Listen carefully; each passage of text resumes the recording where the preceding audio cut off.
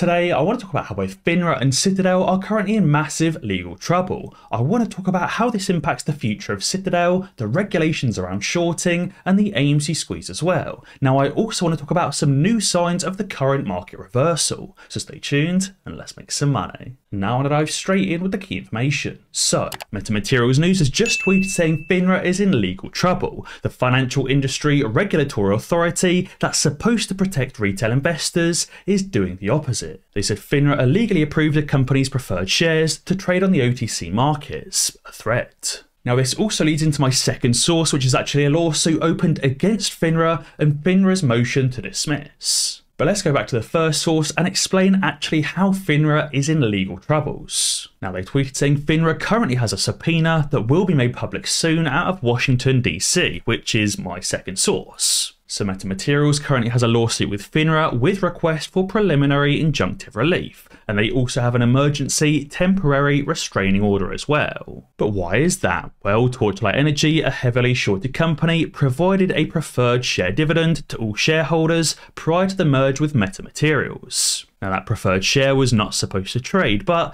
hedge funds and market makers went to FINRA and got the preferred share dividend MMTLP to trade on a stock exchange. Now obviously FINRA then approved and allowed the shorting and allowed the trading of these preferred share dividends, but the company didn't authorise any such trading. Later on, Metamaterials decided to take their preferred share dividend and spin them off into a separate private company, delisting them from the stock exchange. But FINRA then halted the trading of those preferred shares prior to the company's record date, allowing those short sellers off the hook and not forcing them to buy back those shares. That's obviously something I spoke about a few weeks ago when FINRA actually halted the trading of MMTLP and suspended trading indefinitely. Now as a result, FINRA actually responded to that lawsuit with a motion to dismiss. And in the conclusion it says, for reasons stated herein, plaintiff's complaint should be dismissed in its entirety. And that's because FINRA's decision to halt trading in MMTLP is protected by absolute immunity. They said plaintiff should not be granted leave to amend because any amendment would be futile. Basically saying that you shouldn't sue FINRA because our decision is protected by absolute immunity and their decision is final. So even though FINRA has done the wrong thing and illegally allowed these shares to trade, they're basically saying, guys, you can't sue us because we're part of the government and therefore we're immune.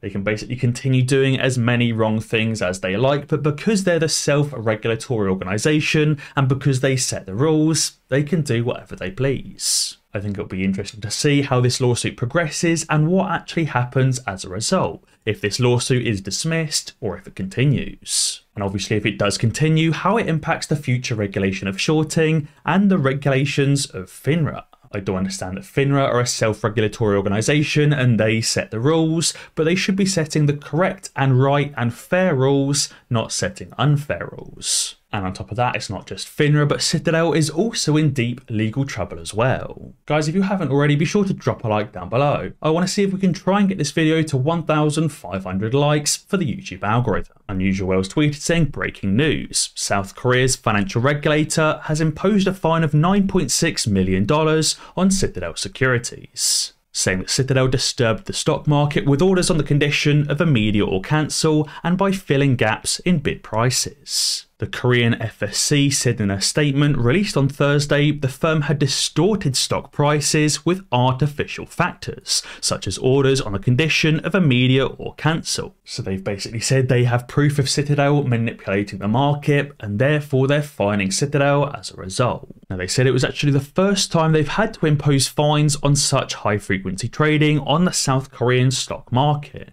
which has a high portion of retail investors and little competition among algorithmic traders. Now that's really interesting that actually the largest portion of the South Korean stock market is retail investors, and previously they've never had to dish out any fines at all. Likely because retail investors abide by the law and don't try and manipulate markets. I think it will be really interesting to see if South Korea also bans Citadel securities from their stock market, just like China did previously. It seems that more and more countries are banning Citadel securities from trading in their markets as a result of Citadel's crimes. It goes to show that basically the entire world doesn't want Citadel trading there because they manipulate markets, but the US seems perfectly happy to have Citadel control the market. Not just have Citadel operate within the market, but to control at least 40% of all order volume. Now, something I think is really interesting and could signal the start of the current market reversal is that flows into European stocks and American stocks are increasing, according to the Bank of America.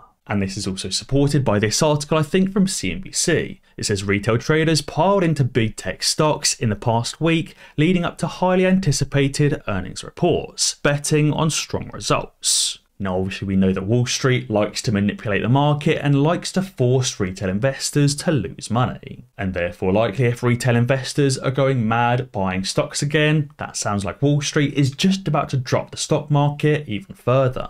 Said e-commerce giant Amazon saw $272 million of retail inflows over the last week, the greatest net buying from the cohort. Apple experienced $124 million, while Google's parent company Alphabet raked in $64 million. That totaled around $780 million in net buying from retail investors. I believe this could start the next leg down in the market crash, which is not only going to wipe out tons of these retail investors, but also wipe out tons of those hedge funds. If these hedge funds are still long on the market and the S&P 500 is about to tank another 10 or 20%, many of them could see their funds end up evaporating. As Finance Lancelot tweeted, he said he came across something really interesting here. He said the last time the RSI on the S&P 500 was this elevated, we experienced a flash crash of February 5th, 2018. You can see right here the RSI for the S&P 500 is massively overbought. More overbought than it was in the entire of 2021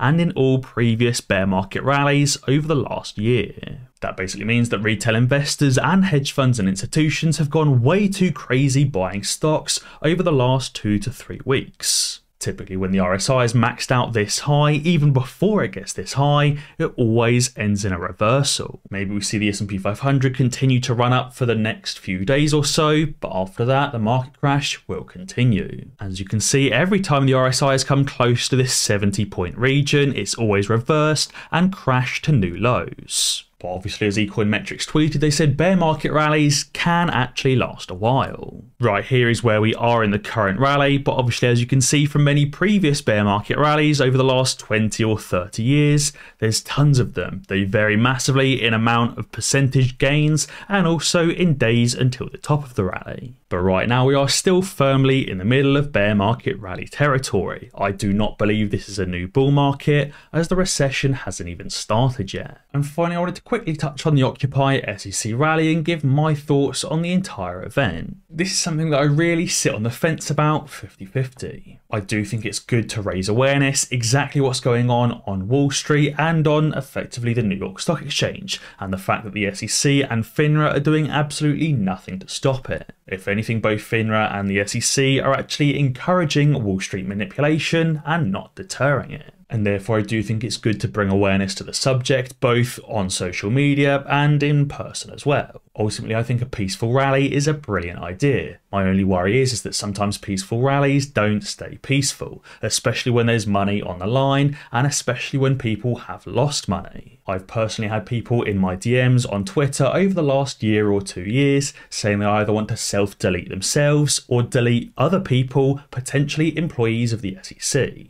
And obviously, while you may not feel that way, some people do. And obviously, as an example, while you specifically may not ever hurt anybody, some people out there do that kind of stuff. And obviously, it only takes one person for a peaceful rally to turn not peaceful. But guys, be sure to let me know what you think down in the comments below. And as always, guys, be sure to ding that notification bell, because that way you'll be alerted when I upload a new video. Cheers.